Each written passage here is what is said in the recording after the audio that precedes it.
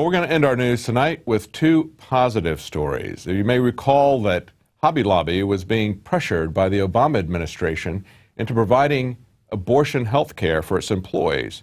They refused on religious grounds, and the government came against them with $1.3 million per day fines. Now, they had a victory in court today.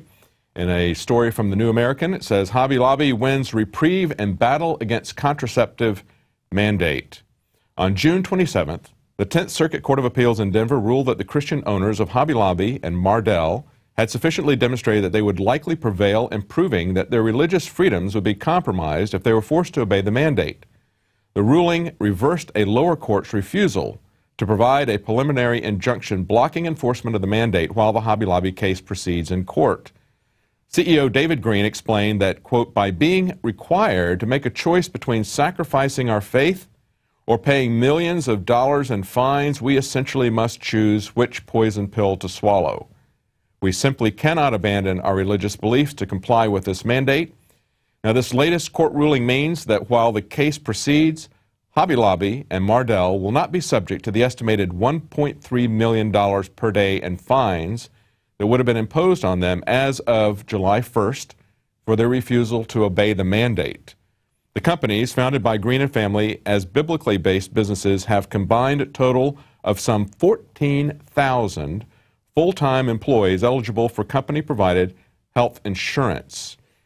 You have to understand that to the Obama administration, to the socialists who are trying to saddle us with these kind of mandates, that's worth these 14,000 employees losing their job, putting this business out of business so they can dictate the terms of health care being provided. Absolutely amazing, but nothing matters to them more than their ability to dictate terms to people. It truly is the heart of a dictator, and they do not care about people's lives or about the economy. We should have other exemptions, not just for religious exemptions. No one should be forced to have mandated health care. That is something that the government clearly does not have the authority to do under the Constitution. Well, we also have another interesting victory here, or potential victory. At least they're moving in the right way. We have a Tea Party freshman that is putting the D.C. speed cameras in the crosshairs, reports Roll Call.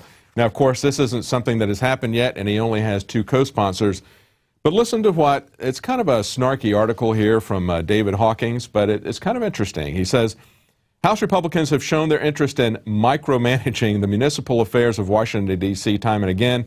He says usually it's social experiments, things like charter schools, gun control, abortion rights, medical marijuana, needle exchange programs for drug addicts. But this time, Representative Carrie Bentivolio, a conservative freshman from outer Detroit suburbs, is trying to stop traffic speed cameras. Now, he says, at first blush, seeking a federal rewrite of one local traffic ordinance would seem about the farthest thing one would imagine from a small government conservatism. Why would that be? Why wouldn't small government want to stop these kinds of speed tickets? Well, I don't know why he thinks that would be a contradiction, but it is not something that you would expect from Republicans, okay? Maybe Republicans don't really want small government, but libertarians do. And that was the interesting thing about this. He says that this is representative of a libertarian streak that is showing up in the House Republican Conference.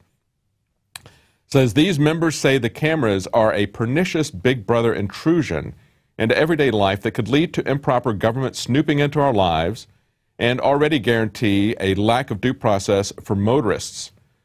And there has been legislation to restrict their use enacted in a dozen states. He also points out that he's got two co-sponsors, Steve Stockman of Texas and David Schweikert of Arizona.